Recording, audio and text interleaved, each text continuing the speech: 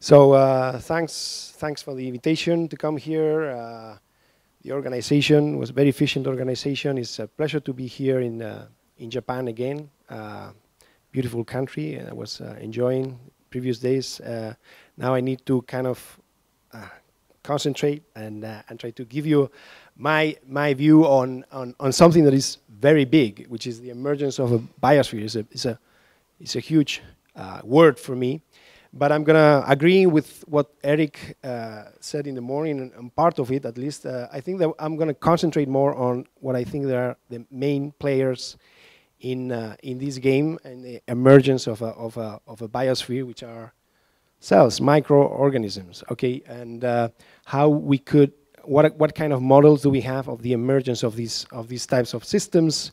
There are very complex molecular machines, they're factories of molecules, okay, it's not just a question of having molecules together, it's a question of, the spatial organization, the heterogeneity that you have there, okay, so it's more complex than just having a bag of molecules like we can see here in these metabolic pathways, but this metabolism is a vectorial metabolism. This is one of my messages today, that when we talk about the game of life, the game that those players play, okay, in carrying out the metabolism takes place in heterogeneous conditions, in where different phases are involved, not just water solution, okay, and so there are some areas in the cell that can be treated as a pool, but some other areas in which the crowding is so big that you have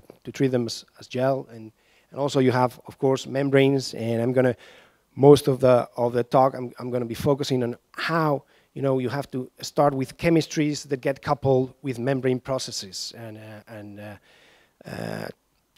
let's say transport processes that involve different phases, not just water solution. Okay, so that's gonna be one of my.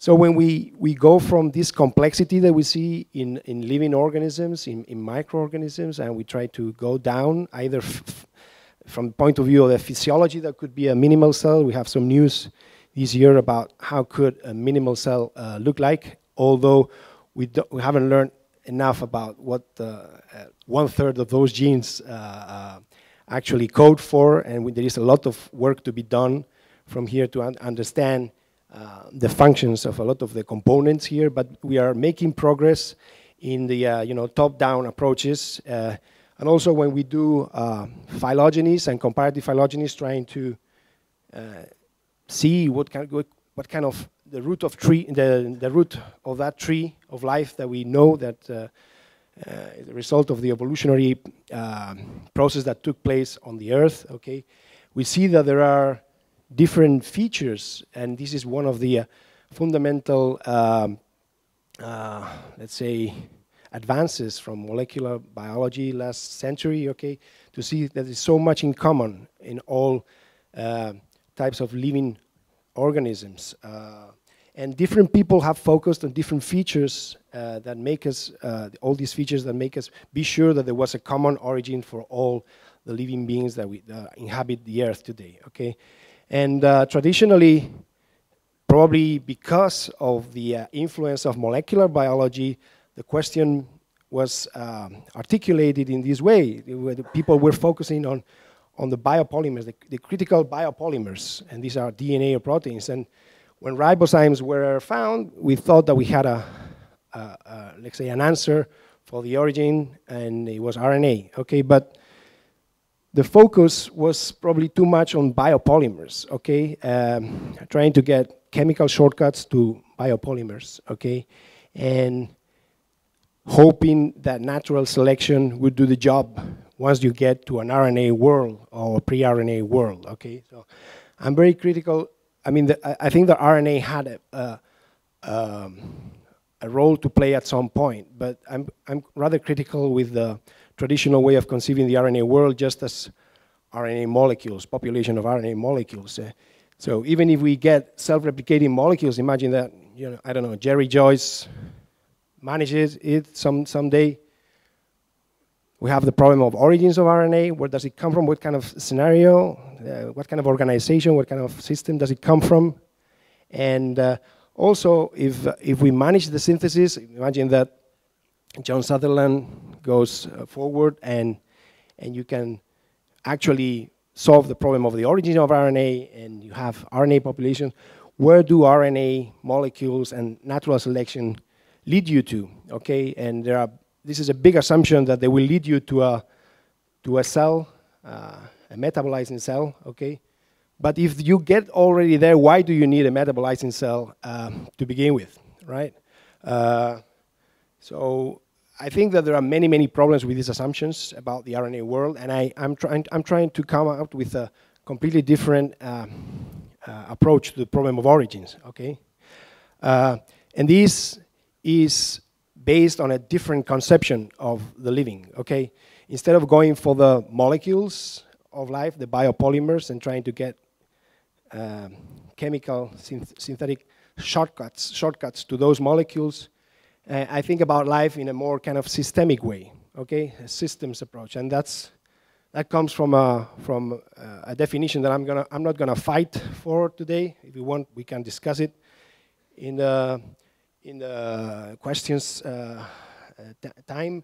But the most important thing about this slide is that we conceive of life as a systems property. Therefore, it's a combination.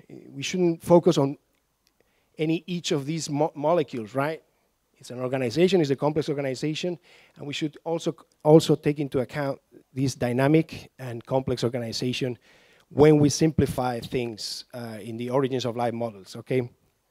That's the basic, so this type of a scheme that I'm presenting here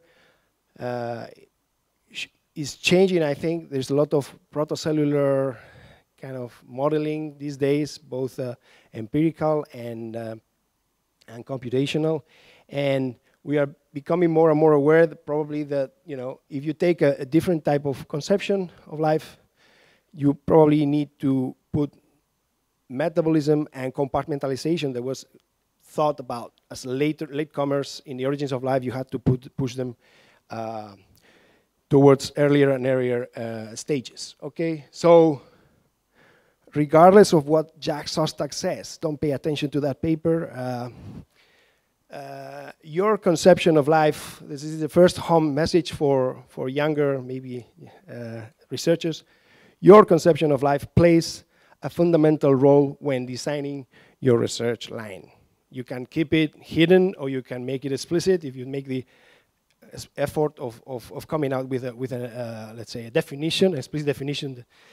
But that's the way it is. In fact, I exchanged some emails with 5 years ago with Jack about this, and he told me that he wrote the paper a bit in anger. So I think there are, let's say, this is absolutely clear that depending on how you conceive of the living phenomenon, you're going to do some things in the lab or some others. Okay, he wanted to stress that you need to do things in the lab, you do the experiments. Okay, but then you should also have in your head at least a clear definition, or at least make yourself, let's say, clear with what is your conception, and make it clear also for the other researchers, because it's a way.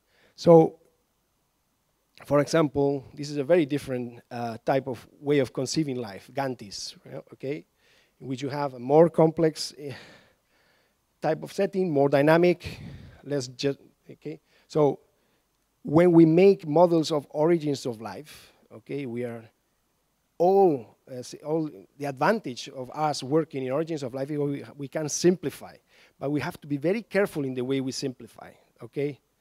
And maybe going to one type of molecule was not the right strategy, okay? We need to go to a diversity of molecules, okay, to begin with, okay? So this is the core idea of a new perspective on origins of life, which is the systems chemistry perspective. I think that Martha, I don't know Martha, but she will speak more. Okay, you are Martha, okay. She will speak more about this, and Sibren probably tomorrow as well. But I don't, I would like to just touch upon a few, let's say, research the results of the research labs that are going in this direction. The first one is John Sutherland's, and he's finding that hydrogen chemistry could be a common chemistry for the formation of a lot of really precursor molecules that, you know, give you a suite of initial compounds that could be underlying those initial stages. Okay, of course, he just does the synthesis of it. He couples it with geochemistry to some extent, and there are a lot of criticisms that you can make it, but I think this type of work is very interesting. We can maybe discuss it longer later. Okay, the other group that I would like to highlight is Rals's group, who is showing that in principle you can run metabolisms without enzymes, okay, present, okay, in Archean type of conditions. More recently, we at last have a model system that is not the Belousov-Sautinsky reaction, and we have chemical complexity, oscillations, and these kind of things, working with organic compounds that are relevant for origins of metabolism, okay, like amides or thiols and these kind of things, okay. But the problem here is that you work on the system and you try to find parameter space where you get this type of complex behavior without really an autonomous control on boundary conditions. Okay, so this is this kind of setting here that you have here, right, is pushing the system with some syringes and towards that area of parameter space where you get this complex interesting behavior, okay. The idea here, and life on Earth shows us that there is a lot of self-organization in living processes, but the way that those self-organization processes are controlled is an autonomous way, okay. So how does this begin, okay? So I think that the beginning of it, seeing the role that membranes have in biological systems, of course, biomembrane is a very complex type of boundary condition, right? But you could have a relatively, this is a much easier type of system that you can get just in water, okay? You have a vesicle here, and the idea of the idea that I'm gonna try to put forward today is that we have to envision the whole process of origins of life as a process of coevolution between reaction dynamics, chemistry, kinetics, okay, and other types of processes that have to do with spatial control and different types of phases, okay? And this, let's say, a colloidal type of chemistry, a messy chemistry, okay? Like, so this is the type of a scenario that I'm going to, so this is just oleic acid in water, okay? And you get these beautiful vesicles, okay? So we combining self-assembly, this is self-assembly, right? With complex chemistry, see what Epstein and these people did, just, you know, or I mentioned here Epstein, but it could go all the way down to Turing, and you can see the potential of combining chemistry reactions with spatial movement, with diffusion. In particular, if you put constraints on diffusion and you control the diffusion rates of the system, I think that there is a lot that you can gain from it, okay? So this is the type of environment, the type of context, okay, where I think functional relationships should start building up, okay? And this is, in fact, where natural selection could actually have, let's say, more of operational power to actually, because you need a phenotypic space that is wide enough, okay, for natural selection to operate. If you're just operating with molecules, phenotypic space is very, very limited, okay, and you will run into many bottlenecks. But if you start from a scenario where you have, you know, wider possibilities in terms of molecules playing different types of functions in this type of system, I think that that's where natural selection is going to be working, okay? So it's very important to start with precursors, okay? And talking about precursors and the prebiotic plausibility of those precursors. I'm going to show you the type of work that we're doing now with what I think is the most generally acknowledged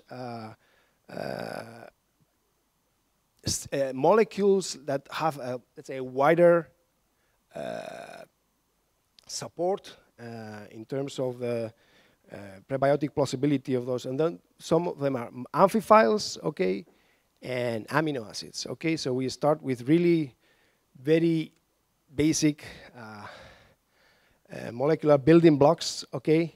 And the one piece of work that I'm going to show you from our lab, it was published last year, okay, has to do with this. You have an amino acid, okay, and in principle, if you do the reaction you activate the amino acid, okay, and you create an oxazolone, for example, okay, and you have this reaction that was very well characterized by Robert Pascal and his team in Montpellier, okay, in which you add another amino acid and you have the dipeptide, and they were trying to see what was the if there was any enantiomeric excess, and they found that there was a preference for L forms in water solution. Okay, so that was a well-characterized reaction that they were working with, and we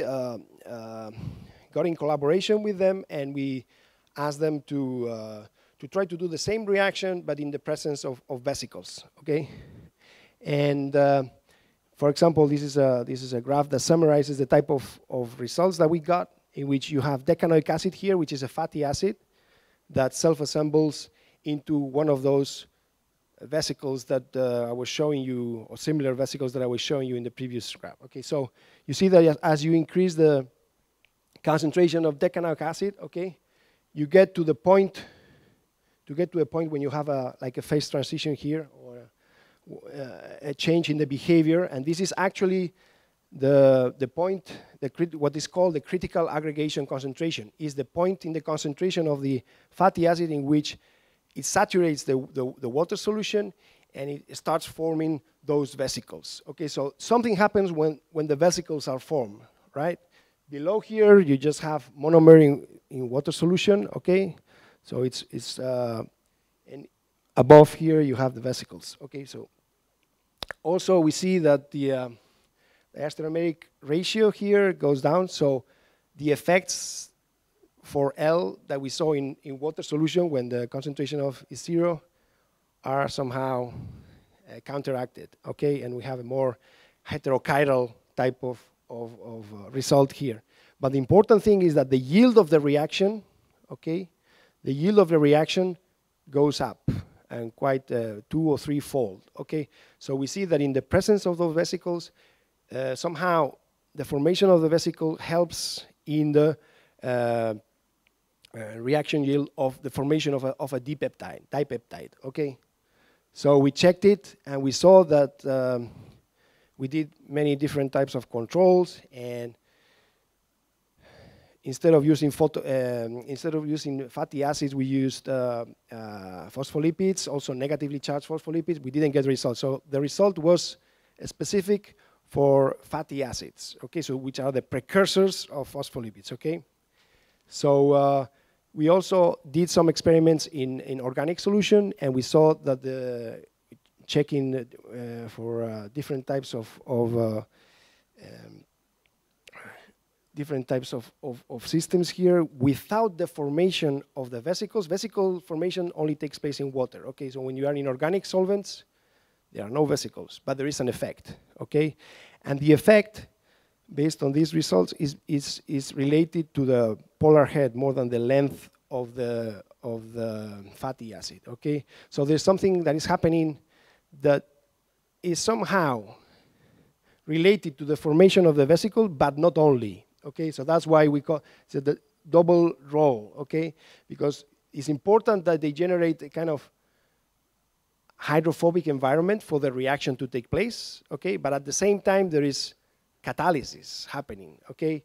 So it's in fact, through some other experiments that I don't have time to go into, the details of them, we showed that it's probably a an acid-base catalysis happening at the interface there. Okay, so first thing, to provide a hydrophobic environment for the reaction to take place. Second, acid-base catalysis to actually help in that reaction. Okay, so second, I said first, but it's second take-home message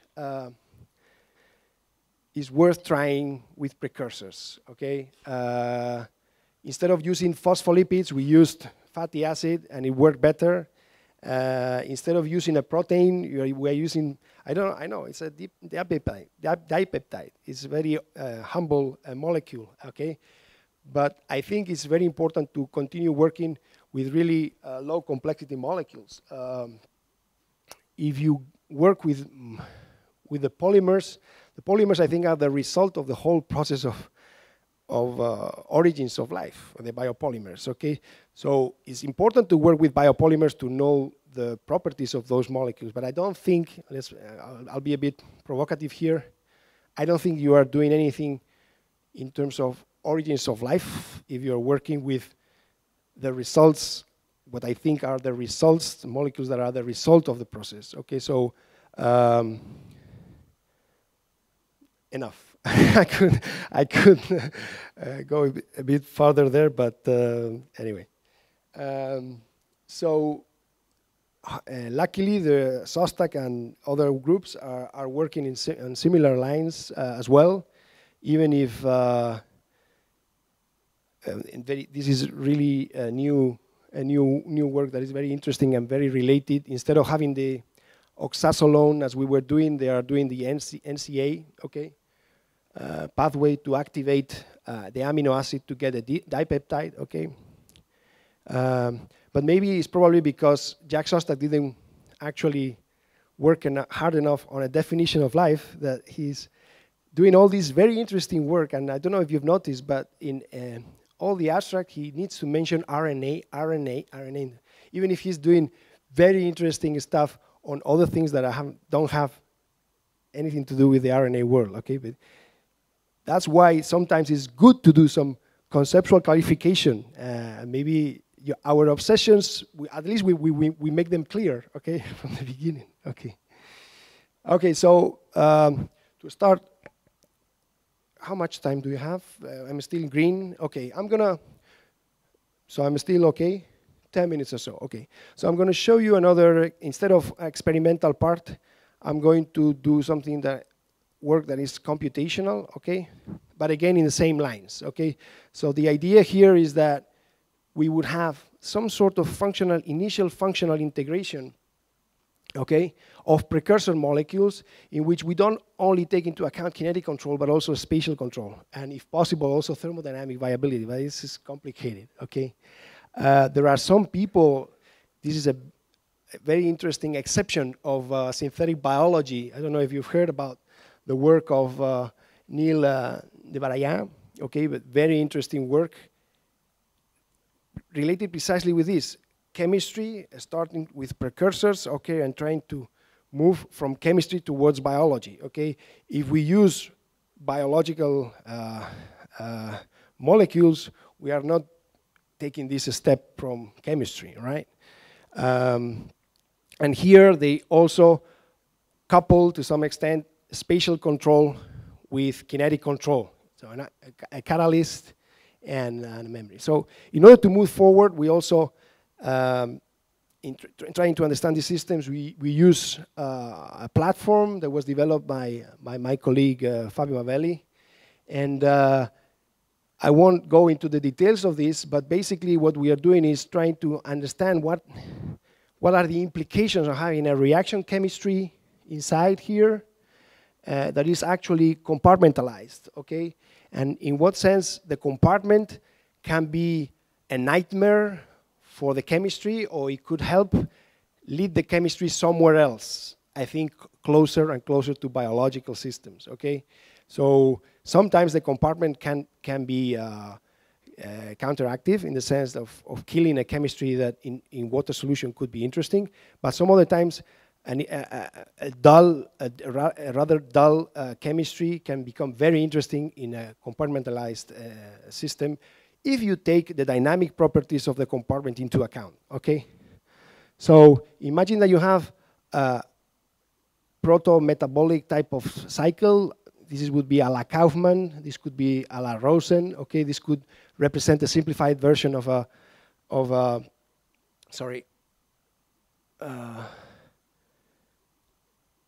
this would be, I know that it's a bit too much saying this, but this could be an autotrophic type of simplified model of an autotrophic proto-metabolism, okay? And this would be heterotrophic type of metabolism, and we encapsulate them and we compare what happens to them in different conditions. Okay, we do basically what we are going to be using here is the fact that this set of reactions can synthesize, okay, a lipid or amphiphile molecule that is going to get integrated into the compartment, okay? And by changing, so this reaction or this one here will synthesize a lipid that will go into the membrane here, and the membrane will change its composition. By changing its composition, it will change its properties, among other things, its permeability, okay? And the idea here is that by checking experimentally the permeability of the system, okay, we see that mixed membranes made of mixed components, okay, have a higher permeability, okay? And in fact, if you're, in this case, it was lauric acid with DLPC that we're checking, you see here that if you have a mixed system here, the permeability, it has a nonlinear behavior, and it's in the middle, somewhere in the middle here for mixed composition membranes where you get a higher permeability. So the idea is that we made use of this. We ran the simulations and we saw that indeed, when you start, imagine that you start with a fatty acid vesicle, the initial scaffolding, okay? And then there is a chemistry that is able to synthesize a slightly more complex amphiphile that goes into the membrane. That will change the properties of the membrane, will increase its permeability, and that will help, for example, these nutrients here get into the system, and it will make the metabolism run faster, okay? And it will divide faster as well. So that's what we see here in this graph here. Both for the two types of proto-metabolism, you have an increase in the reaction rates here and a decrease in the reproduction time, okay? So a change like that could be a selective advantage in a scenario like this, okay? So there are many features that you can play with in a scenario like this in which you're being more dynamics and you're taking into account more the organization of the system. So I'm orange already. So let's start wrapping up. So compartmentation does not make life easy, and we have other papers in which we see how compartmentation can be a pain, okay? Life is complex, so the sooner the better. Read already, okay. So let me reconcile with Jack before I finish, and say that I agree completely with this, okay. Although protocellular structure poses more problems initially, it is actually simpler to solve these problems upfront than leave them till later when they could become completely intractable. That's what I think is happening, okay. You need to deal with compartments first, because otherwise it's going to be impossible, okay? So I leave you with these nice bubbles in which we think that go together with, I mean, there is a lot of reflection and conceptual developments as well that go together with this. We think we can start with functions, we should go to regulation, and we should go to information, but this is too long a story for today. We need to take into account the physiological type of cone and the evolutionary cone at the same time, okay? So this is the type of idea that when I say that origins of life should be taken as a process of development of protocell systems, we start with very simple vesicles, and this leads you to a different evolutionary cone here and then as the vesicles change and they become more complex, the evolutionary cone also changes. Okay, so 2 dimensions have to be taken into account. And to finish, so it's not just a question of having just the cell, but what the protocellular and the individual idea, but it's also taken into account as the different stages and origins of life unfold, there's going to be an unfolding of different, let's say, interactions at the collective level between those protocells, okay? So the scenario is complex, okay?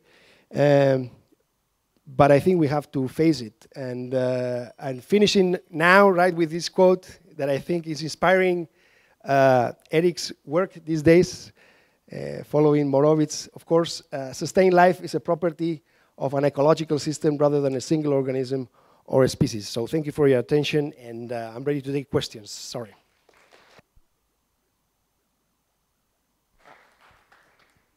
Okay, so we have time for questions and discussion. Okay.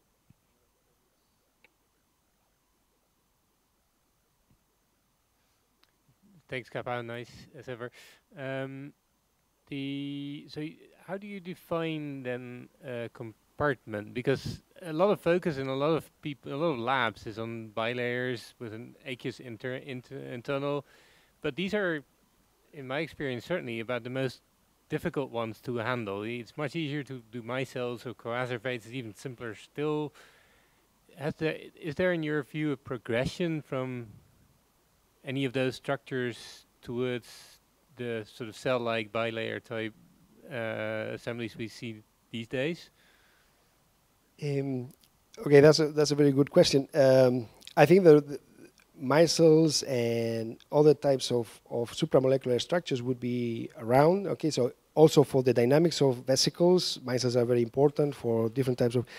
So colloidal systems are complicated, and it's not just a single type of supramolecular chemistry, supramolecular structure that but the reason why I focus on vesicles is because they give you a continuity line with biology.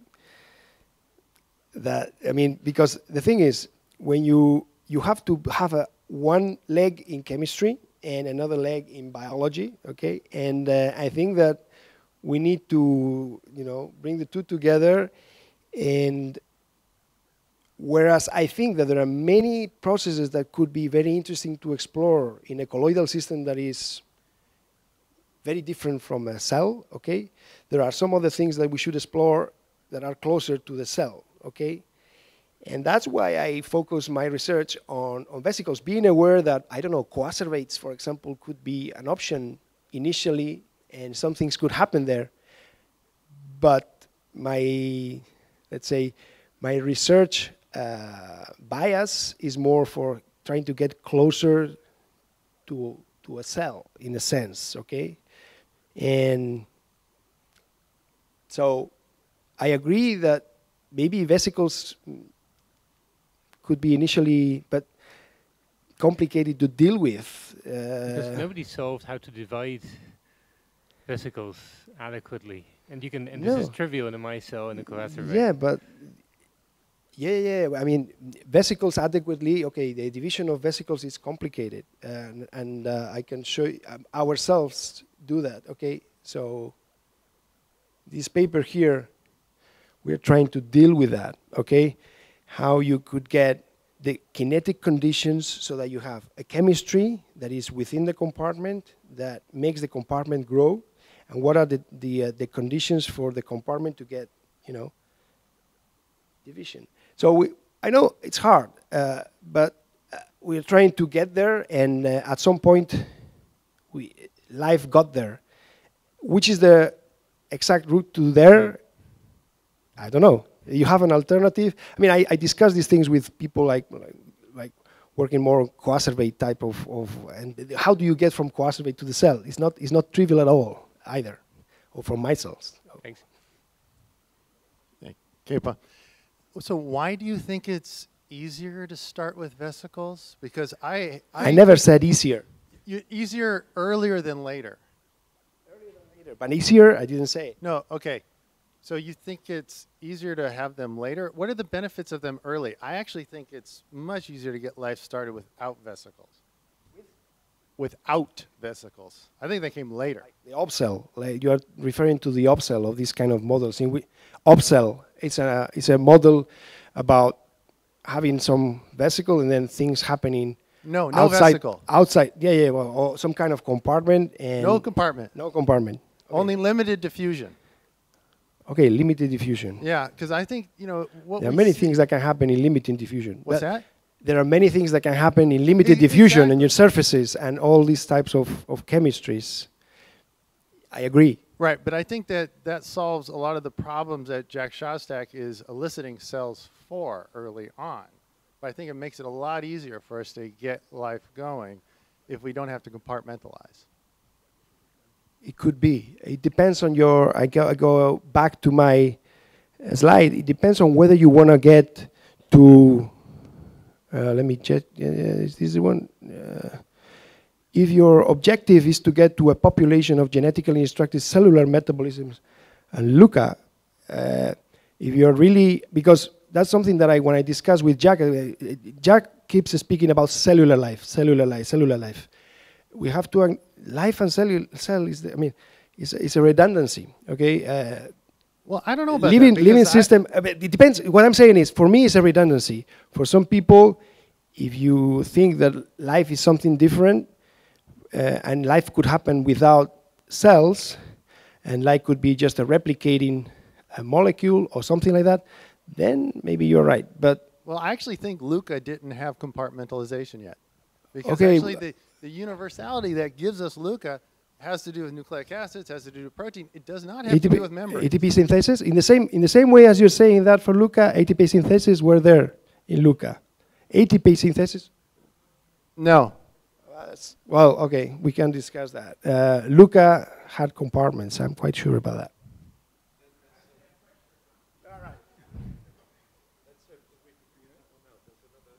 Yes, thank you very much. I enjoyed very much, but I couldn't understand the scenario of your story.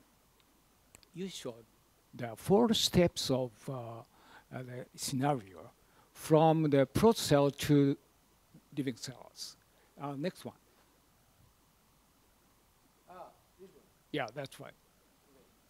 So This is work in progress, and we are, but first of all, I want to ask you, what's your stage of your research? my research is down here. Right. In this one, it's down here. Okay. Okay. Okay. So, but I'm very aware of all the difficulties that come later, right? But I couldn't understand how you differentiate the first category of A from the other researchers' work. What are With the other research, right?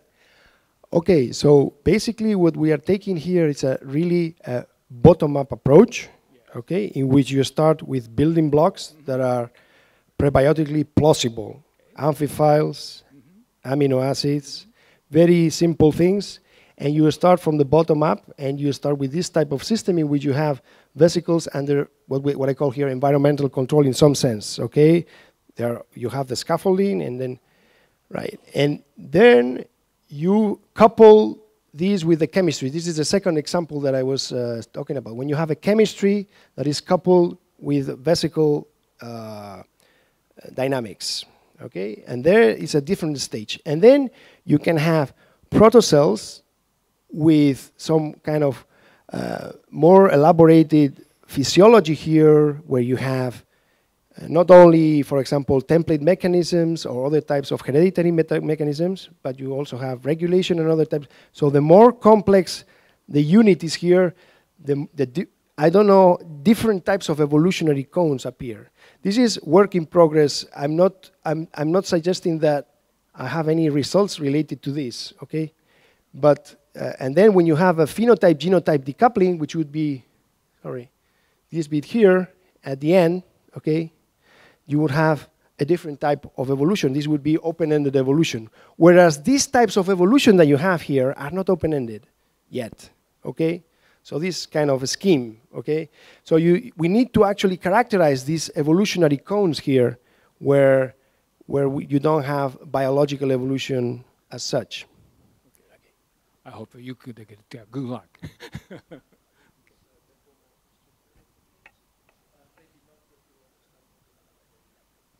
Yes, Kepa, you said you need a leg in biology, a leg in chemistry, but don't you need a leg in geology? Yeah. And do you try some of the experiments in A with ions from minerals? Or Absolutely. I agree that there has to be 3 legs or 4 or whatever, and one it has to be geology as well. So again, I think it's very important to, whenever you have a system, to actually put it in the context of a geochemical context where it makes sense, okay?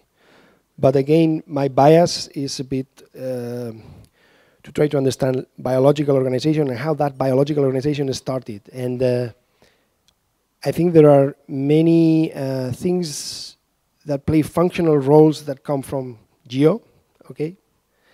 But I'm kind of interested in how those things got integrated into these other dynamics, that is the biological dynamics. And but it's not a satisfactory answer, I'm sorry. It's just a question of focus. But I agree completely that it should be, one leg should be also in geology.